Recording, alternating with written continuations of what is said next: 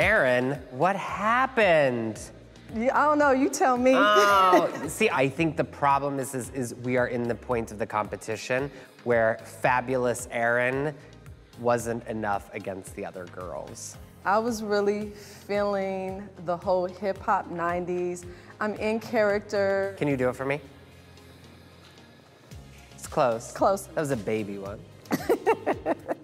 But I was feeling it, you know, and I thought I was on point, and it just didn't work for me. Well, I thought it was fabulous. Thank you, Drew. What was it like being on America's Next Top Model? I know it's probably a dream that you have had. I auditioned for the show in 2003, first cycle, and I lied about it, you know, because the age limit was, what, 25, and I believe I was 27. But I wanted it so bad, and it was just a dream of mine to become a supermodel. But, you know, they caught me in a lie, of course, you know.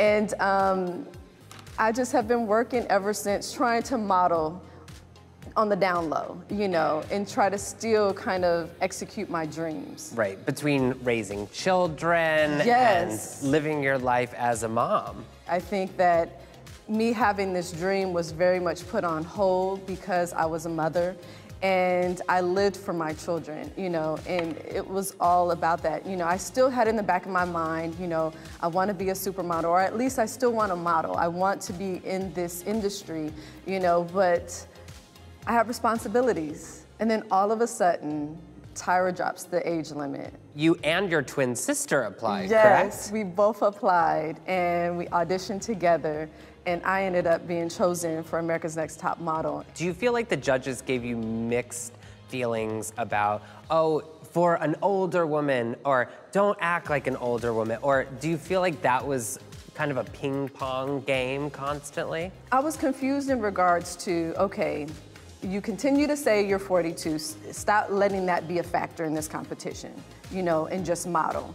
But then I heard comments and critiques in regards to, you have to be youthful, you know, and I'm like, well, how do I do that?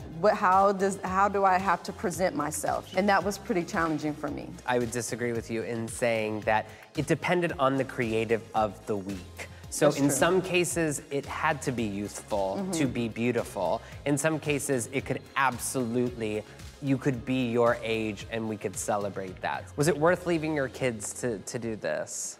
I have such a supportive family. My kids and my husband know who I am. And so when this opportunity came, Drew, it was, okay, Mom, you're gonna do that, right? They're like pushing me out the door, you know? And my husband was like, I'll hold it down, you know? I know this is what you want. And that's what's so, I love my family for that, you know?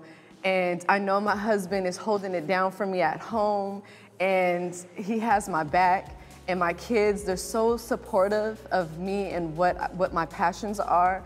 They're like, we can't see her doing anything else. And if she doesn't do this, then I know she's gonna regret it. And let's talk about some other kids. What was it like living in a house full of millennials? It was a house filled with narcissistic brats. And it was all about me, myself, and I.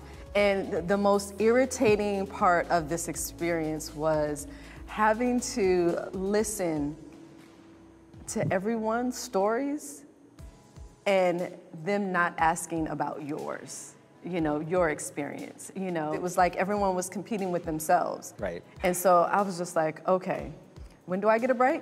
You know, like I have to leave my family, you know, house full of kids, you know, to be able to come to this competition. Take me back to watching this show and being a fan, and then walking onto that runway and seeing Tyra Banks in person.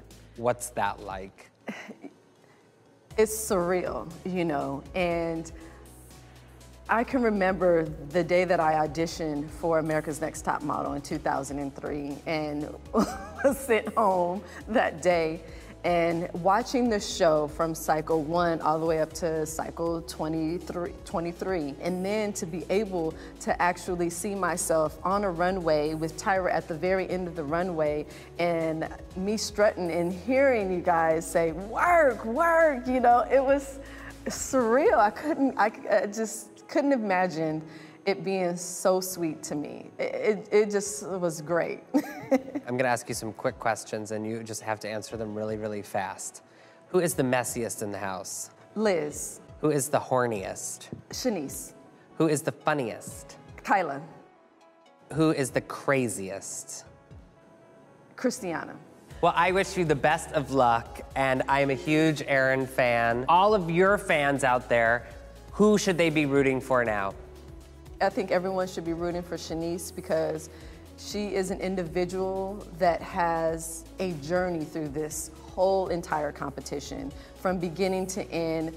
Someone that did not have any experience with modeling whatsoever, and that just had a dream and said, you know what, I'm ready to be molded and become a supermodel. And so you've seen her progress in this competition, and I love her, you know, and she makes me laugh. She reminds me of my sis. And I think we should be rooting for her through this competition. All right, we'll see you. All right. Bye. Bye.